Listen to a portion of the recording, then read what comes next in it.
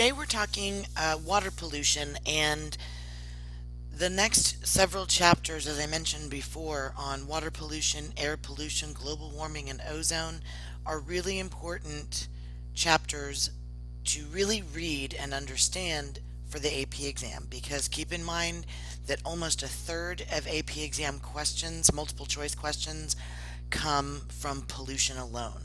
So it's really important you have a good handle on all the terms in this chapter. And they're not hard, it's just a lot to remember. The opening story, this picture here, is about the Chesapeake Bay. And the Chesapeake Bay is between Virginia and Delaware up in the Northeast, and there are lots of waterways that will contribute to the bay. It's the largest estuary in the U.S. and has a lot of environmental issues, and a lot of it comes from, if not a huge majority, come from human activities, and it's from animal feeding lots, so their manure gets either dumped purposely or leaks into the river waterways. Sediment pollution is an issue. Pharmaceuticals getting in there, even birth control, had been getting into the water, which was causing severe issues with some organisms that turned out to be hermaphrodites, so both male and female parts, due to the human dumping.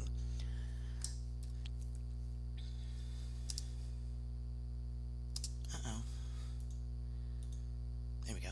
So, what is water pollution? Contamination of streams, rivers, lakes, oceans, or groundwater with substances produced through human activities and that negatively affect organisms.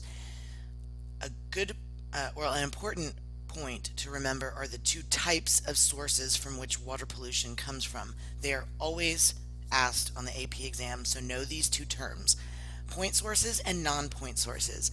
Point sources mean that this particular polluter I can actually point to and say, yes, that is it. That is what is causing the pollution. So it could be a particular factory that empties out into the water. It could be a specific animal manure area. I'll go back to that in a second. And a non-point source means that it's a very diffuse or large area that it's very hard to point to. Or it could be a series of places that are contributing the pollution, so you can't really narrow it down or target who it is. So that could be an entire farming region. It could be an entire region of factories that you can't tell where the source exactly is. But you know around about where it's coming from. The problem with those is that because they're hard to target, it's hard for the EPA to say you're responsible and you need to clean it up. So a good hint is that a point source is singular. If they were asking you a multiple choice question and they said which one of these is a point source pollutant, if you see one that is singular, it's more than likely the point source. If it's multiple, like animal lagoons or farming areas, so plural, those are more likely to be non-point sources. So there you go. A particular pipe that is releasing pollutants into a body of fresh water is a point source. Excuse me, it doesn't have to be fresh water, it can be ocean water too. And a non-point source, you can see this large farming area where it would be hard to point exactly to the source. So what are the different types of water pollutants? Human and animal waste, inorganic substances, organic compounds, and non-chemical pollutants. Here is a river in China that are greenish black from pollution from factories, and so they could be so polluted that you could light it on fire just like in a civil action. So that's pretty gross. Human wastewater is obviously a problem mostly in developing countries, but in developed countries human wastewater is also released into fresh bodies, and the EPA does give them permission to do so. Well, I shouldn't say the EPA, but factories are able to do so, and I'll get to that in a moment. So, water produced by human activities such as human sewage from toilets, gray water from bathing and washing clothes or dishes is considered wastewater. And in developing countries, a lot of times people will wash their clothes, take a bath, and go to the bathroom all in the same area, in the same body of water. So you can imagine how nasty and contaminated that water is and how dangerous it could be to consume it or to even really be near it. Why scientists are concerned about wastewater are the oxygen demanding waste like bacteria. When you have decomposition in water, bacteria in decomposition consume a lot of oxygen, and so that creates an oxygen sag curve.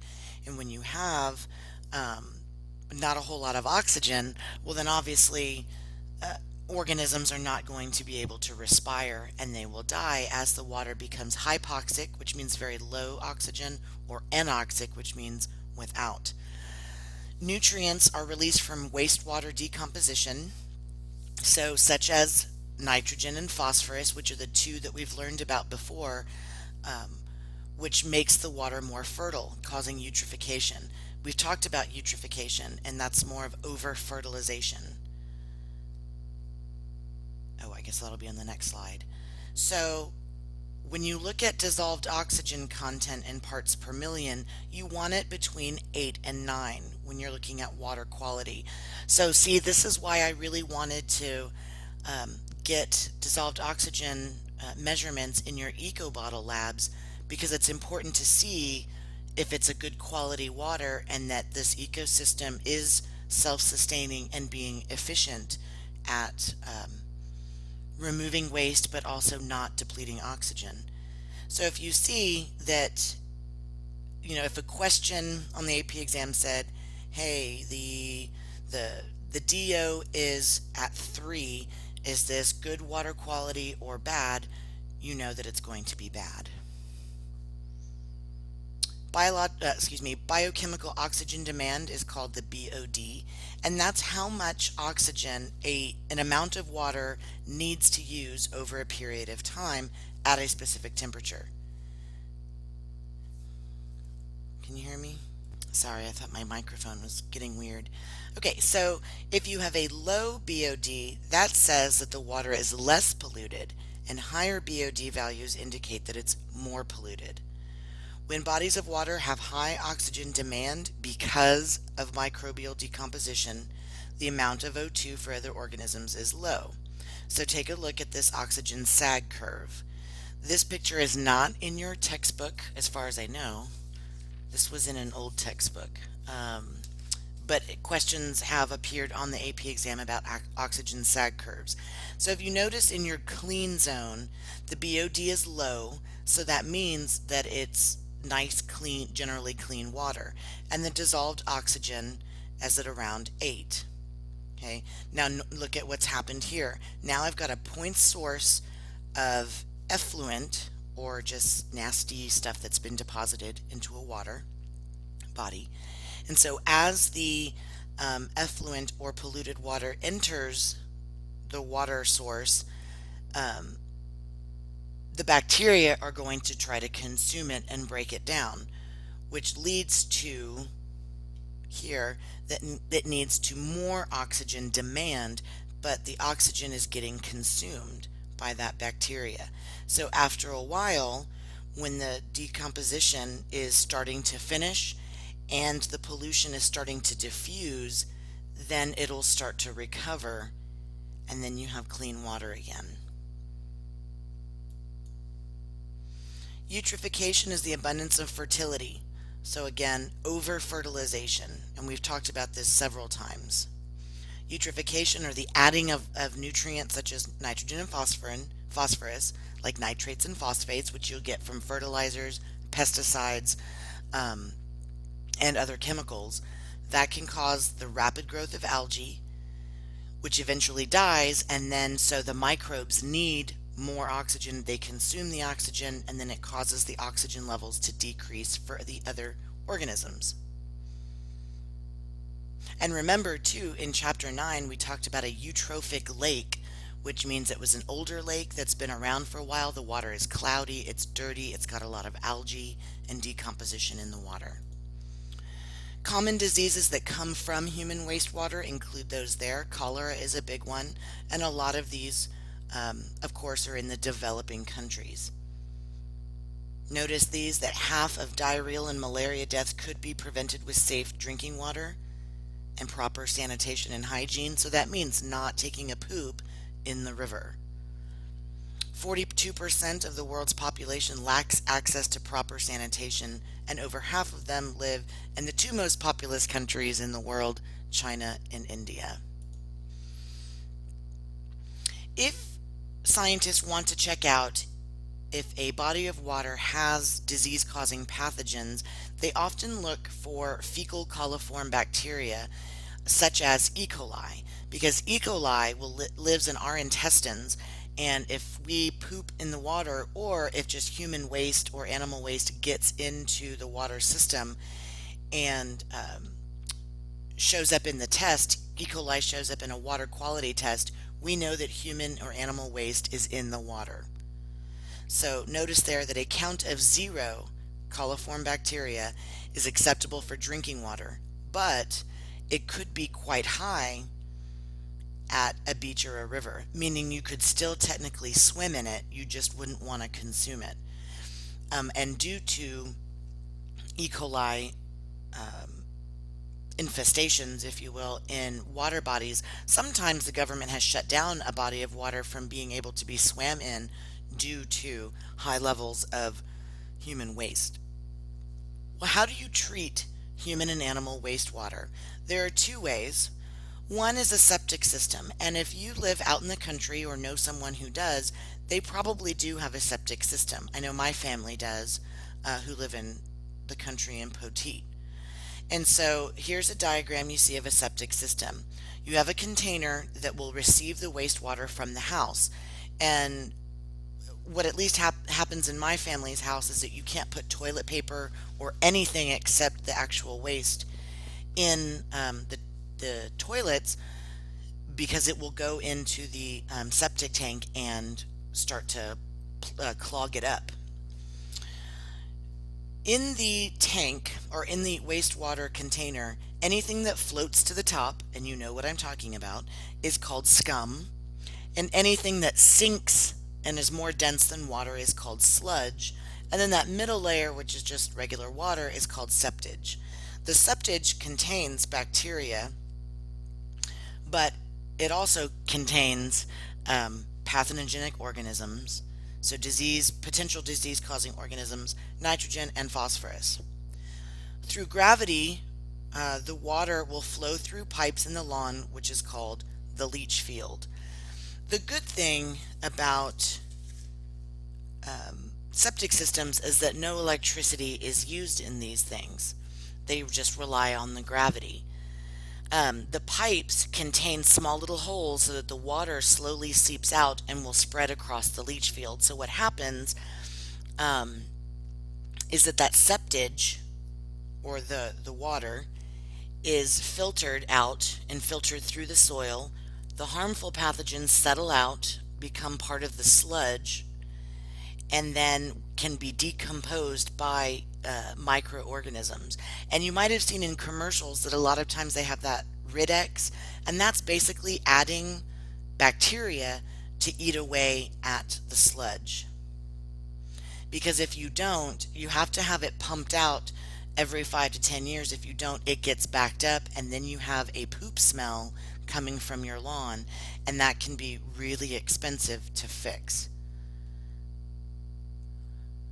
For people in metropolitan areas, such as us living in San Antonio, we depend on sewage treatment plants, and there are two types of main treatments that they will go through.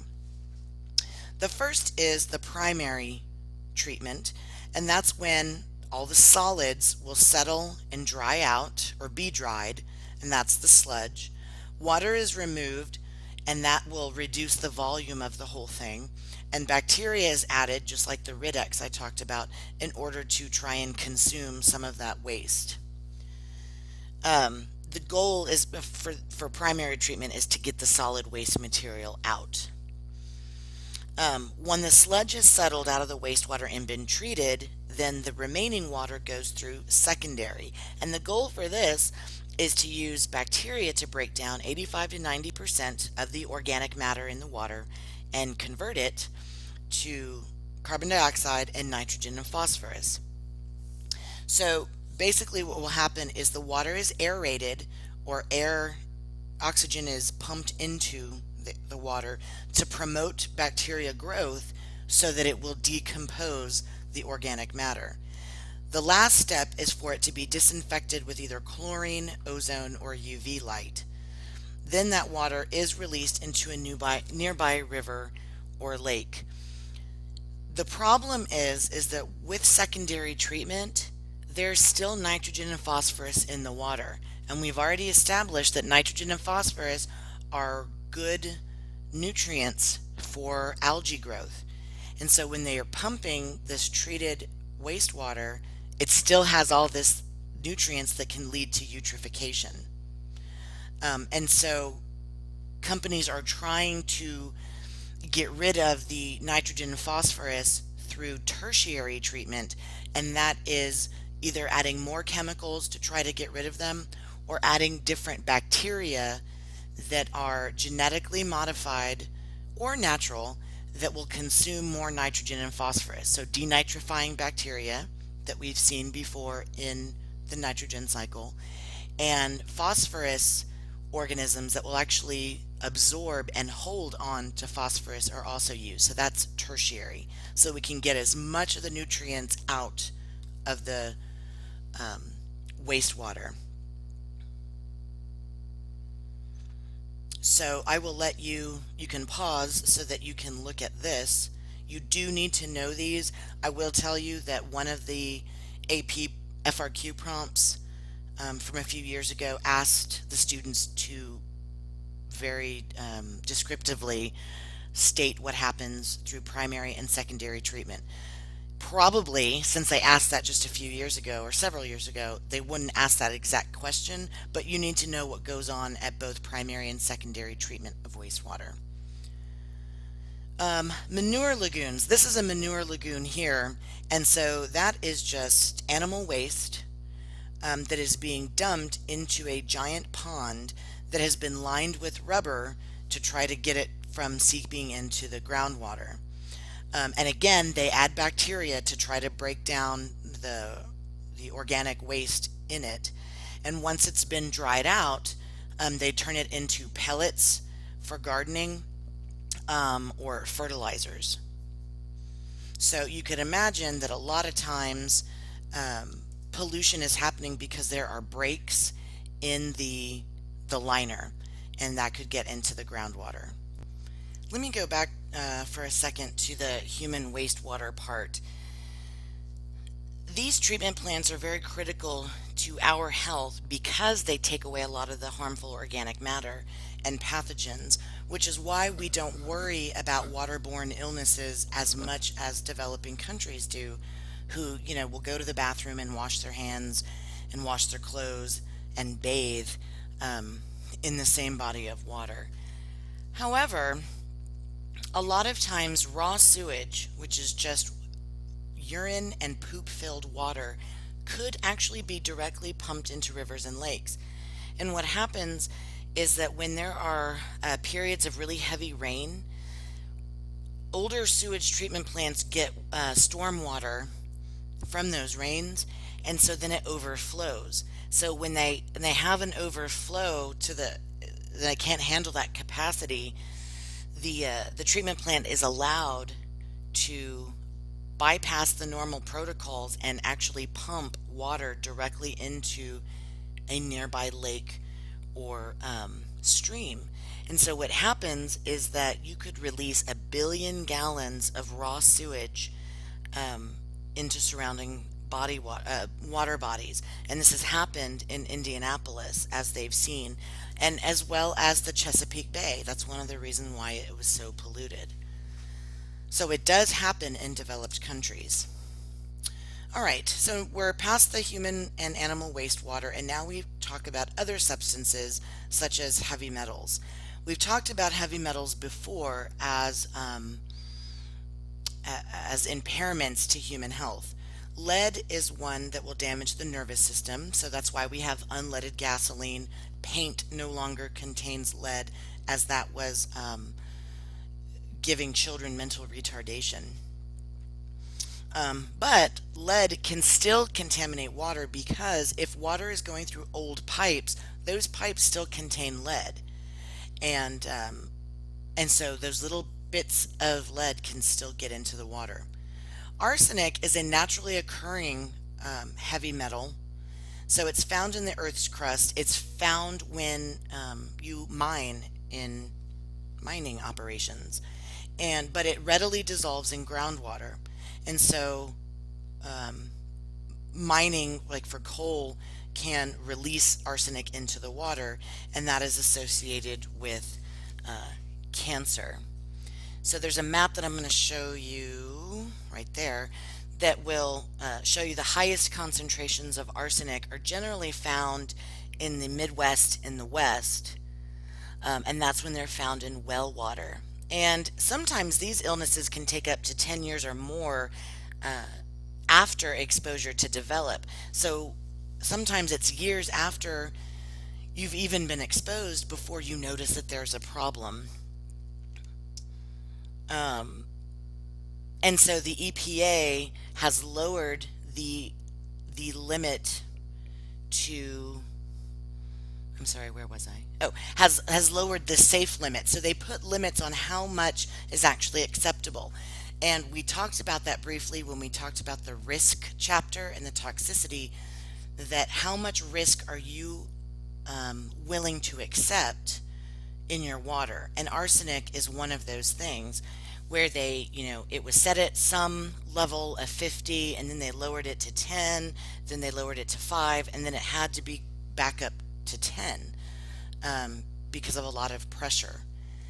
So there could still potentially be arsenic in your groundwater. But a lot of times it is if you're going to be near mining operations. So if you look, once again, San Antonio, not such a bad area to live in because there aren't so many mines here. Mercury is a naturally occurring heavy metal. Most of the time we'll get it as it falls from the sky from burning fossil fuels like coal. Remember, coal is the dirtiest fossil fuel to burn, and mercury levels have increased in the oceans because of the mercury falling down from the smokestacks of coal mines.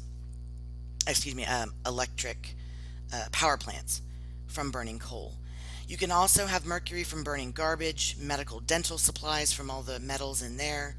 And this is a big one because it will bioaccumulate in aquatic food chains, and we've seen that as you don't want to eat too much large predatory fish like tuna because it bioaccumulates in the larger fish. And mercury has been known to cause nervous system damage. The other one that will bioaccumulate is DDT, that has been well documented, and it was because that it bioaccumulated in organisms and made the shells of birds go soft, so that meant that fewer birds were being hatched, which means populations crashed. And it was the book Silent Spring that started environmentalism, which led to the banning of DDT. So do make sure that you read page 392 about pesticides. There's a little too much in the reading to put on the slideshow. Acids are also released into the atmosphere from the burning of fossil fuels. So you have sulfur dioxide, nitrous dioxide that gets released from burning coal. When they get released into the air, they're converted to sulfuric acid. Sulfuric acid does burn skin in concentrated amounts. So if you have wet, this is important here, wet acid deposition is in the form of acid rain. So acid rain does have sulfuric acid in it. Dry acid deposition occurs when the gases or solid particles attach to soils, plants, and water. And what happens is that will reduce the pH, because remember, the lower the pH, the more acidic. So the more acidic the water, the more lethal it could be to some species, as that takes them out of their zone. Their, oh, I forgot the word. The, the zone that they prefer to live in. We'll also get into the acid deposition a lot more in air pollution, but just know the difference between wet acid deposition and dry acid deposition. Mercury production, I'm not really sure why that's that important here.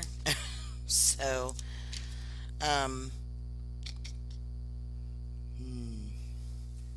going to pause this. Oh yeah, so going back to mercury, a lot of it is coming from, most of it is coming from the burning of fossil fuels, which is about 2/3 of that.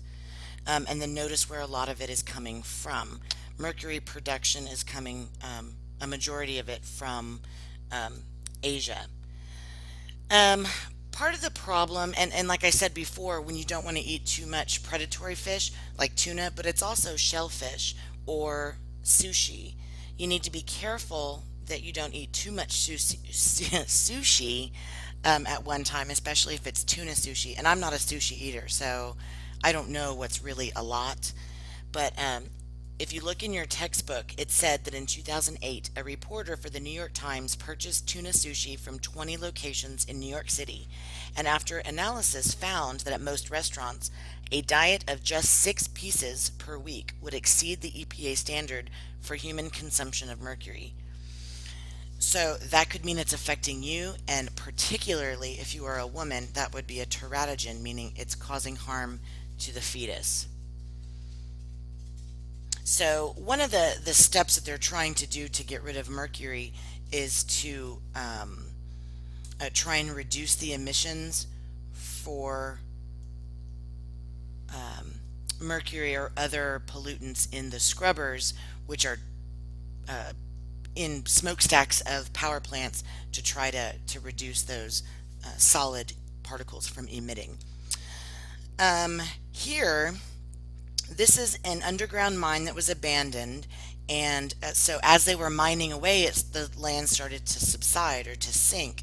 And as you have the groundwater that runs along the top, you see that it's turned like this rusty color, and that is coming from the pyrite. Pyrite is iron, FeS2, so iron sulfide. And when it mixes with water, it will break down into iron and hydrogen, and iron and hydrogen will make the water more acidic. So that's pretty nasty. So mining has a great deal of influence on pollution. This is showing you how synthetic or human-made products are making their way into water systems. And if you see there, steroids are making their way into water systems. A lot of that is when you throw away things down the toilet, and that's one reason why you should never deposit old medicines into the water system. You shouldn't throw away birth control pills. That's a big one too. The reproductive hormones are coming from birth control pills that are being, sometimes they're being thrown away properly, and then with but maybe the liner in the landfill leaks. You never really know exactly what's happening to it once you throw it away. But hormonal drugs, antibiotics, non-prescription drugs like Tylenol, ibuprofen, all of this is getting into the waterways and not only contaminating it for human consumption, but contaminating it for other organisms. Industrial compounds are another type of water pollutant, and industrial compounds are those chemicals that are used in manufacturing. And unfortunately, Many were dumped into bodies of water directly and purposely uh, for a way to dispose of them, which is just insane.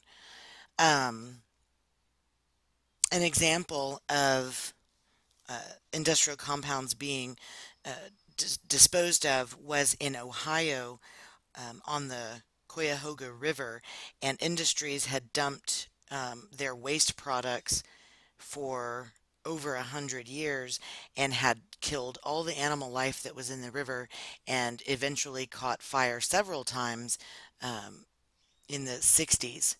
And so it's much cleaner now because of legislation, but just imagine how incredibly polluted that water was back then. PCBs are polychlorinated biphenyls, and those are used in plastics. And although it's no longer manufactured, it has a long persistence. So it stays in the area um, for years and years and can be carcinogenic or cancer causing when it's ingested. A big case of it was when GE, General Electric, had dumped millions, over 1 million pounds of PCBs into the Hudson River, and the EPA demanded that they dredge it to dig it up, which they fought because they said it was going to stir up the sediments and then increase the PCBs in the water again. But the EPA won, and so they did have to dredge the river to try and dig it up. PBDEs are polybrominated diphenyl ethers, and those are used as flame retardants. So they're put in clothes, they're put in building materials or furniture to obviously make them less flammable. Um, but somehow they were getting into waterways because they were uh, showing uh, PBDEs in fish, in birds, and in breast milk, and that can lead to brain damage. So, uh, many types of those compounds have been banned. Oil pollution, we're a little bit more familiar with. And what this graphic is showing you is where the sources of oil come from in the ocean. So in A is North American marine waters, and notice that 62% is a natural seep. So what scientists have discovered is that oil can naturally seep from the bottom of the ocean, and we have to consider that when we also have spills or leaks from industry because there's that combined human and natural release of oil.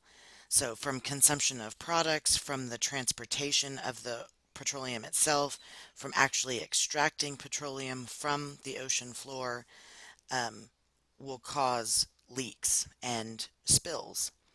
And then the on the right is the worldwide. Annually, 322,000 pounds of oil leaks in North American waters. Those are from the oil platforms, usually in the Gulf. But worldwide, it's actually worse and can go from the same amount, 322,000 pounds, to over 1 million pounds of oil in other parts of the world where the rules are less stringent. In 2010, you're probably more familiar with the BP explosion off the Deepwater Horizon platform in the Gulf of Mexico. And there, between the time that the explosion in April until they actually finally sealed it in August, it released about 206 million gallons of oil into the Gulf. And so you can imagine how much it contaminated beaches, the wildlife, the freshwater estuaries along the coasts, and so, and did I say the animal life? And of course, the animal life. Um, One real big famous one when I was a kid was the Exxon Valdez that happened in 1989. In fact, it was the 25th anniversary this week in March, in which it spilled 11 million gallons of oil and killed hundreds of thousands of seabirds and otters and seals and even killer whales. So they've been cleaning it up now for 25 years and it's still ongoing. And they estimate it's going to take about 100 years for it to fully break down. And that's one of the things we have to think about when oil is naturally seeping into the water from the ocean itself, from the ocean floor, that over time it will finally disperse and be remediated. But then you add in human induced oil pollution, and it's just going to take a lot longer. So there you see, this is from the Exxon Valdez spill. So how do you clean up oil pollution? Well, there's a couple of ways. Um, and they started experimenting a lot after the Exxon Valdez because of how much was released, although it was only 11 million and BP was 206 million.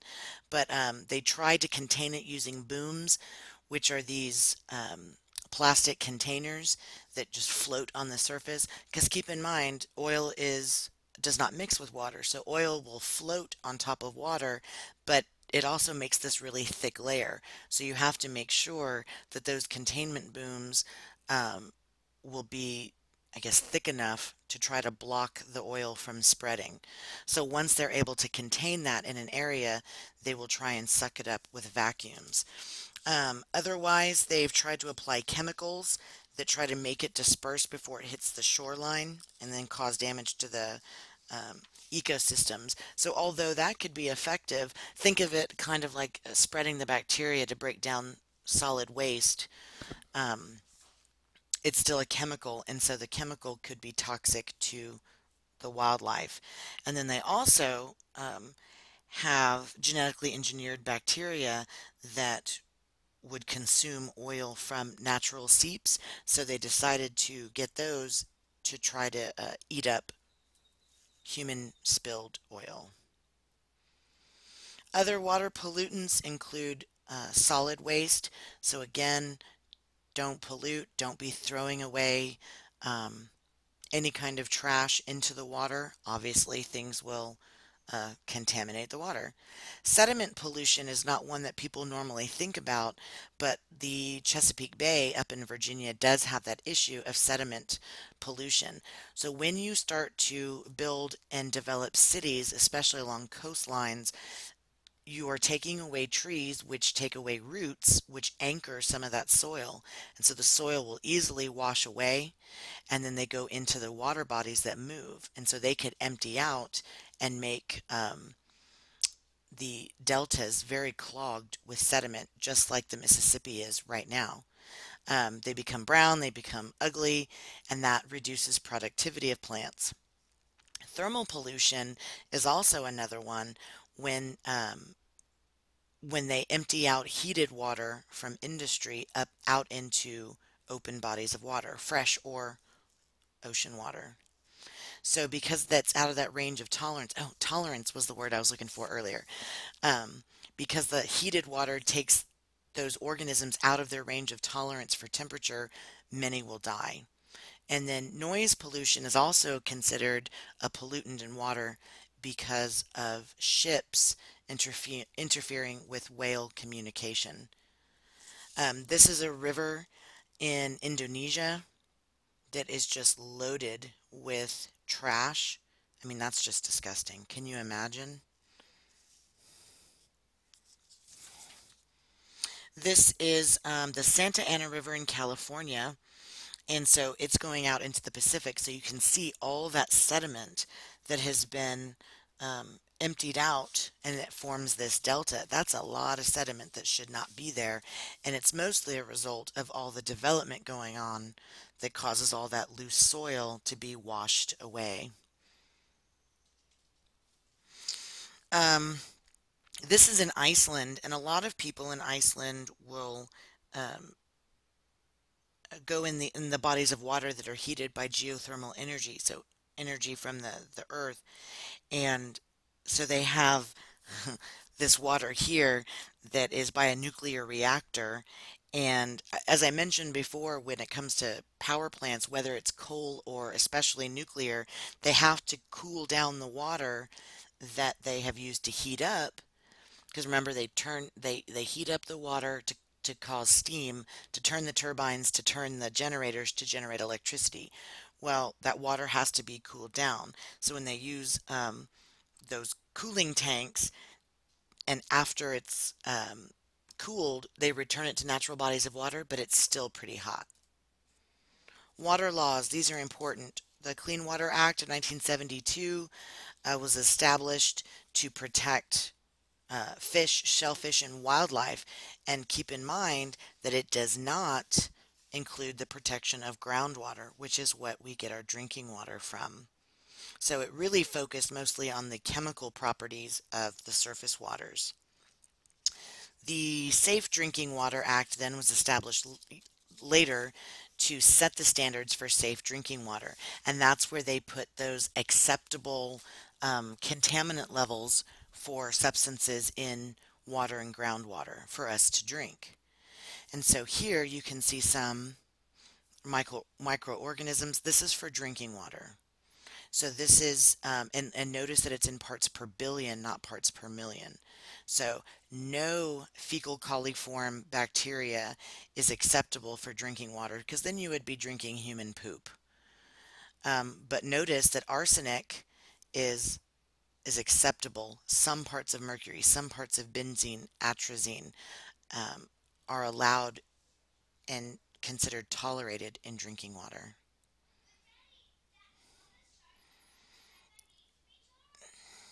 And this is also how um, waterways have been impaired. So just take a look at those charts.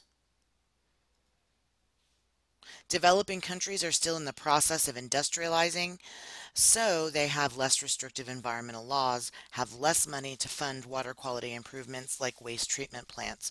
So what's really important in the developing countries is to try to get them some clean, potable water and some facilities to treat especially human wastewater, and to try to get them from not bathing and washing and pooping in their waterways.